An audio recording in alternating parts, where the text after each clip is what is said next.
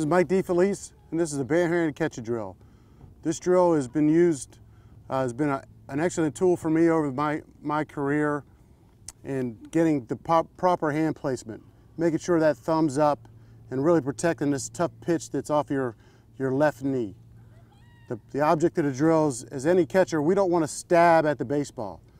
We want to receive the baseball. The baseball hits our hand, and then we're just kind of closing it, right? If we squeeze the baseball, most of the times we're going to hit it. It's like an egg that we're trying to catch an egg. Let's try it right here. Thumb up, receive. Let the ball hit you in a hand, thumb up, ball hit you in a hand, receive.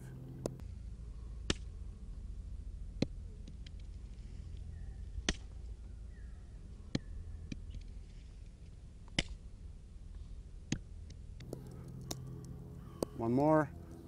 Good. I'm Mike Difelice, and that's a catch and tip of the day.